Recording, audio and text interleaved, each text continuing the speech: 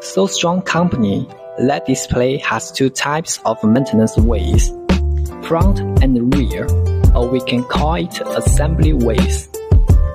Look at our Aris series product in the video. Obviously, it uses front maintenance way.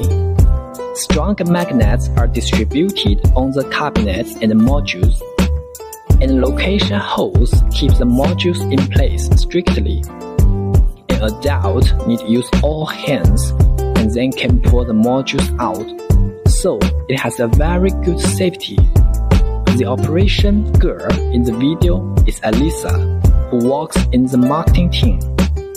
But you can see it's very easy for her to assemble a LED screen like an excellent engineer.